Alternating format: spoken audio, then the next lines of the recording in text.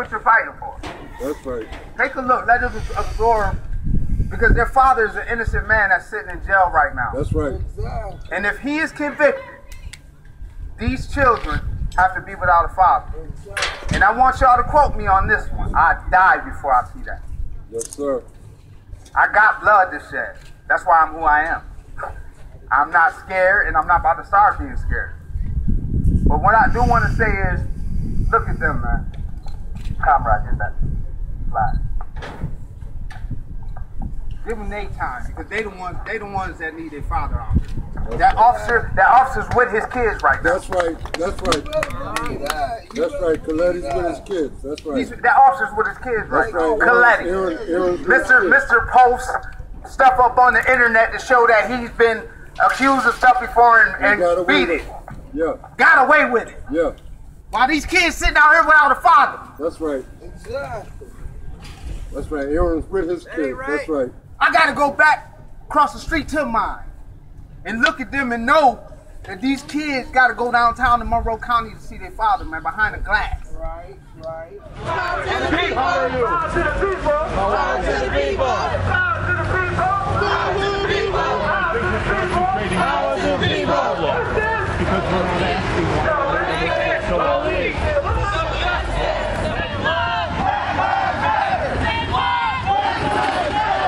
My name is Adrian Elam, and I'm one of the co-founding members of BLAQ. We stand for Building Leadership and Community Knowledge.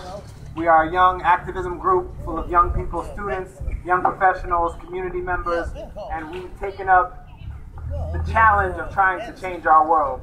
I love and respect my elders, everything that they've done thus far, but to be honest, the young people, which is why I wanted us sitting right here so they can see what this is, and they can understand and hear this, whether they're paying attention now, this will resonate with them at a later time. We are the ones who must lead these movements. Any great change that has happened has come from the young people.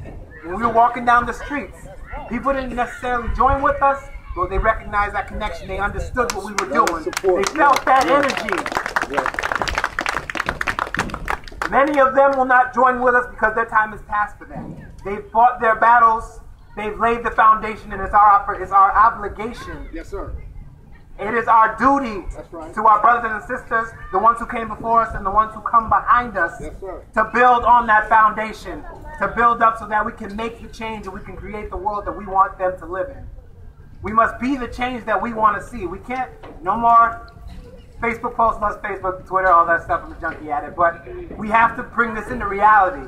We have to start to understand how this system works with economics, with where we are physically, how we talk to one another, how we treat one another, what things we are going to address, what we're going to stand up for. And why I brought Natasha, love Natasha. One thing we're not about this movement is we're about equal opportunity. Whether that means you're black, you're Asian, whatever, or men and women. We must see each other and treat each other as equal. So I would let Natasha.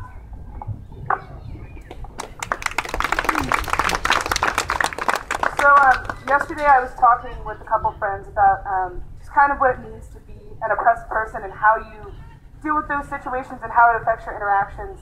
And it's very meaningful to make people aware and educate people in your conversations and to check people for the things that they say that continue these forms of oppression. But things like today, no matter how many people show up, is about taking actual action to take the oppression off of yourself. By coming together here, we've made the fuss that isn't made about Black lives, that isn't made about police brutality and all of these like certain areas where people don't care. Money talks, and it has talked for a long time. Money is what talks certain people of certain classes out of those situations, that prevent people from ever having to have negative interactions with the police, from ever being able to go to jail. But people talk too, and today we made a fuss, and that's what needs to be made every single time this happens. The people on the street, even if they didn't join us, they took videos with their phones. They're going to show their friends, they're going to go on Facebook. Even if it just goes viral in Rochester, we've made a fuss, and we need to continue to make a fuss every single time this happens. Black lives matter! Black lives matter! Black lives matter! Black lives matter! Black lives matter! Black Lives Matter!